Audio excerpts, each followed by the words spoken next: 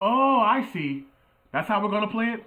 God believers are going to trot out the same tired arguments ad nauseum, and no matter how many times these arguments are addressed or how many times they are defeated, they're going to ignore it and act like these theistic arguments are forever valid and forever unrefuted, and do so generation after generation in perpetuity. Oh, okay. So which tired argument is Tim Barnett of STR videos going to blather about? Aquinas' 5 ways? The ontological argument?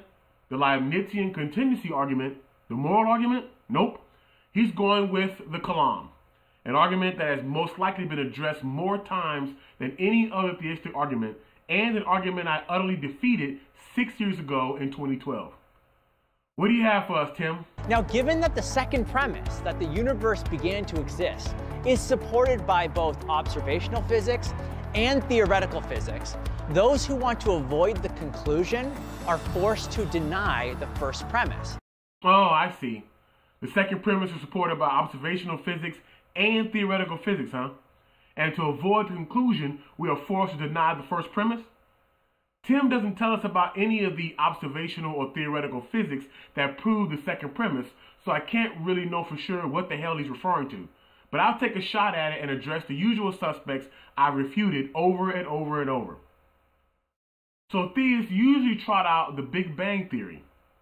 It has been known, I guess, for 30 years now that the Big Bang Theory doesn't show the universe began because it's based on general relativity, which does not take the quantum regime into account. Another one they usually trot out is the second law of thermodynamics. It comes something like this.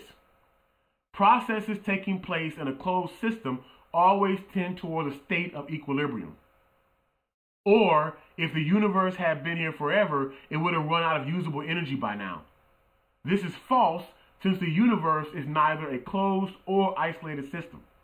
Further, if the second law of thermodynamics applied in such a manner, photons would always decay, and generally speaking, they don't decay. And the third common one trotted out is the BVG theorem. All the BVG theorem shows is that inflationary-based cosmogonies cannot be past eternal or geodesically complete to the past. So Tim Barnett is wrong. We are not forced to deny the first premise to avoid the conclusion of the Kalam. Thanks for watching.